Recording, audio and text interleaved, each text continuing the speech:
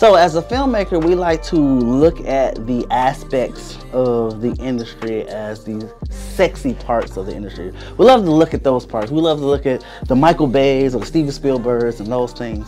And we like the explosions, the action scenes, car chases, fight scenes, and those different aspects of the film industry. But one thing that we don't focus a lot on is the boring parts of it, per se, the commercials that you see on TV and things like that. Now, not to say that those things can't be exciting.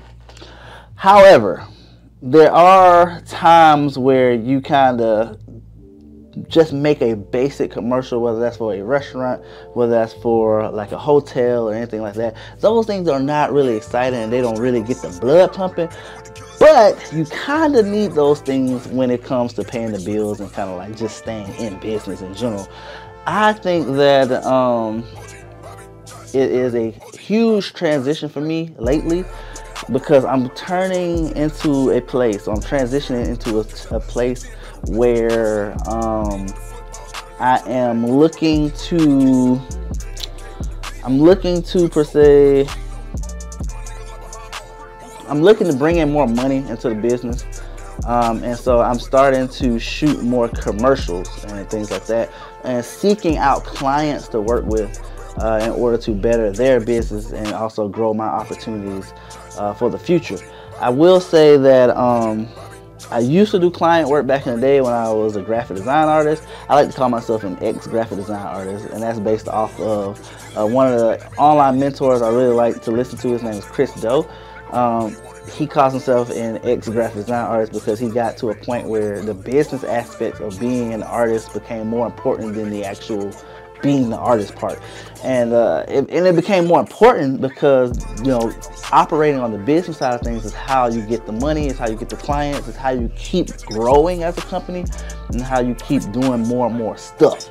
So I really do like his thought process of him calling himself an ex-graphic design artist, so I kind of adopted that.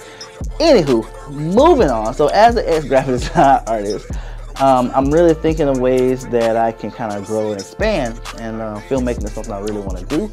And so I'm going to be seeking out more clients to work with to kind of grow my brand and eventually get me to a level of a higher level of income where I can work on more and more expensive projects, because I need more equipment to do what I do.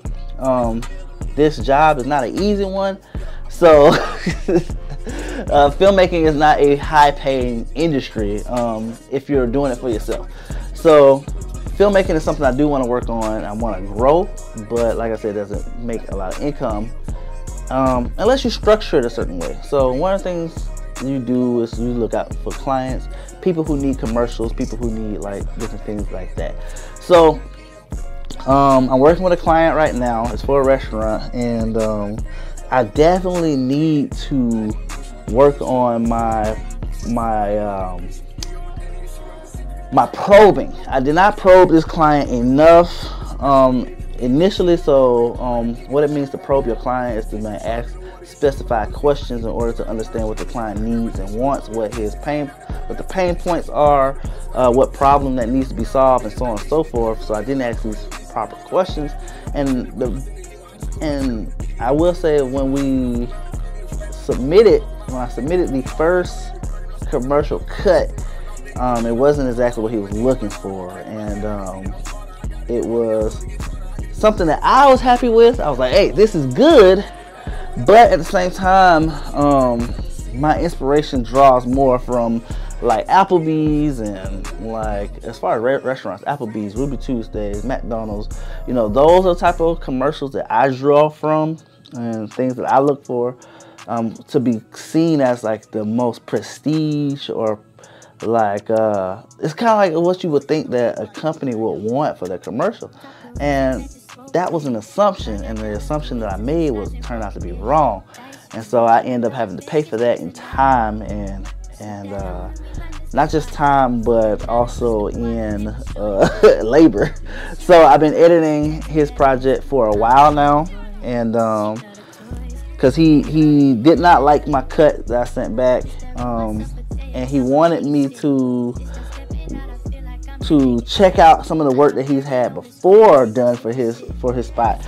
And so I looked at it, and I realized that I did not probe this client at all, because what he was looking for to be done, I didn't do at all. So that was on me. That was on my fault. And so a lot of times, like when you're a creative person or in the creative works, or even working with clients in general, for projects like this, it's very easy to get frustrated when things don't go according to how you would like them to go. But you got to realize that, like, in some aspects, some of it's your fault. Like, it's not my fault that he didn't like the work that I did so far, because it wasn't what he was looking for. He was looking for something that was similarly to what he already had, and I definitely need to do better when I'm probing my clients in the future. And so that's something that I'm definitely going to be working on and figuring that out. But I will say the way that I got this client was one of the best ways I've ever gotten a client.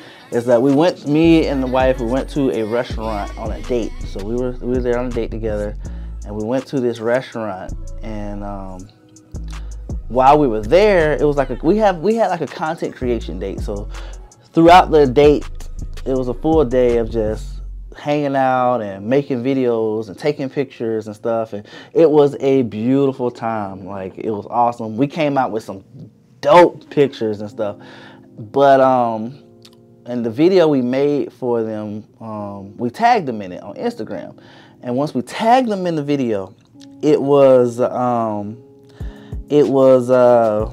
was it? It was I guess they got the notification for it. And when they got the notification for it, they actually commented on it. They actually sent me a message, was like, "Hey, we really love this video, and that we thought was really awesome."